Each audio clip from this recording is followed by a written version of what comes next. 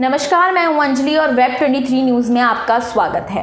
लोकसभा में भी शुक्रवार को हैदराबाद एनकाउंटर का मसाला उठाया गया, जिस पर जमकर बवाल हुआ। बवाल की शुरुआत कुछ ऐसे हुई जब हैदराबाद घटना का जिक्र करते हुए कांग्रेस नेता अधीर रंजन चौधरी उन्नाव का मामला बीच में ले आए और राम मंदिर की बात करने लगे। उन्होंने कहा कि एक तरफ हैदराबाद में आरोपियों के भागने पर पुलिस ने उनको गोलियों से उड़ा दिया और दूसरी तरफ उन्नाव में आरोपियों को जमानत दे दी गई। एक तरफ राम मंदिर बनाए जा रहे हैं तो दूसरी तरफ सीता मैया को जलाया जा रहा है। मंत्री स्मृति ईरानी इस मामले में धर्म का एंगल जोड़ने पर विपक्षी पार्टियों पर जमकर बरसी। उन्होंने कहा कि महिला के सम्मान के विषय पर सांप्रदायिक एंगल जोड़ना गलत है।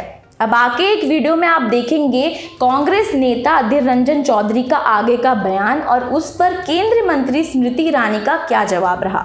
जल गई सर, ये क्या हो रहा है सर? आज की तारीख 6 दिसंबर तब बाबरी में मस्जिद ध्वस्त हुई थी और वहां मंदिर बन रहे हैं।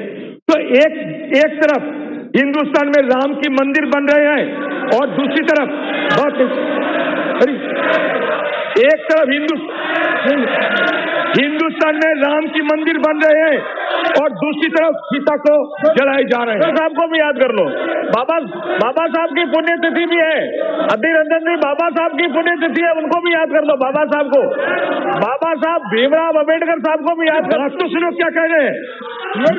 एक तरफ राम जी की मंदिर बन रहे हैं, गौर से सुनो।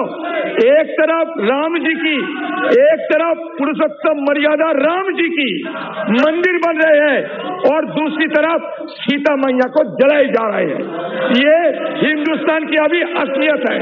ये मैं बताना चाहते हैं कि ये इतना ताकत आरोपियों कैसे जुटा पाते, जिससे सीबीआई की निरीक्षण हो रहे, सीबीआई जिसकी जांच पड़ताल कर रहे हैं, सुप्रीम कोर्ट जिसने हस्तक्षेप किए हैं।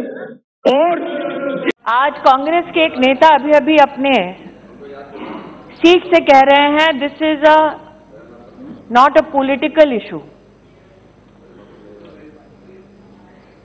मुझे लगा आपको तब होना चाहिए जब अधीर जी इस विषय पर बोल रहे थे।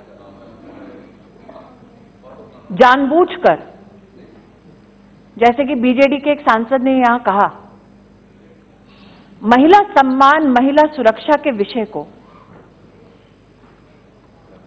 कम्युनल सब्जेक्ट से जोड़ना, राजनीति करने का इससे बड़ा दुस्साहस महिला के नाम पर इस सदन ने शायद ही कभी देखा होगा। आज एक सांसद यहां पर बंगाल से, और मैं नाम नहीं ले रही हूं महोदय, मंदिर का नाम ले रहे थे। एक सांसद ने हैदराबाद और उन्नाव की जघन्य घटनाओं पर अपना वक्तव्य यहां प्रस्तुत किया, लेकिन मालदा में क्या हुआ उस पर चुप्पी साध ली। पता नहीं है तो जाके पश्चिम बंगाल का अखबार पढ़िए। जिन लोगों ने रेप को पॉलिटिकल वेपन की तरह पंचायत के चुनाव में इस्तेमाल किया, आज जाकर वो यहां पर भाषण दे रहे हैं। बाकी सारी खबरों की अपडेट्स के लिए जुड़े रहे हमारे साथ। वेब 23 न्यूज रूम से अंजलि की रिपोर्ट।